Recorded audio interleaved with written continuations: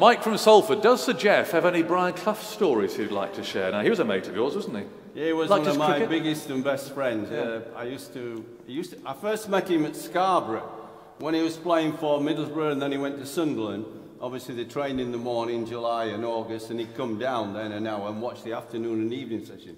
Big cricket supporter. And he knew Brian Close and some of the others, so I got to know him then.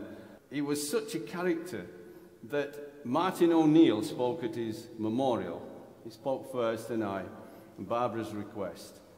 And Martin was a good player, and he got on good, but he'd had an injury, and he'd been playing in the second team.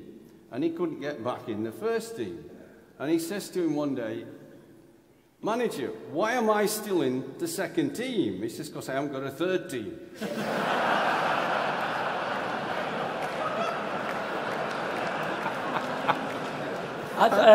Lee Chapman told me a story when Lee Chapman was at Forest, and just before half-time he got the ball on the edge of the air and he just bent one from about 25 yards. It hit the top of the bar and he comes in and Brian Sturgis says, "Hey Lee, that was a heck of an effort, wasn't it? That was a fantastic effort, that was. Hitting the bar from there." He says, "I bet you haven't hit the bar from there very often, have you?" He says, "No." He says, "I bet you haven't had many shots from that distance that good." He says, "No, I haven't." He says, "I tell you what, I bet you've never scored from there, have you?" He says, "No, I haven't." He says, "Well, don't fucking try it again then."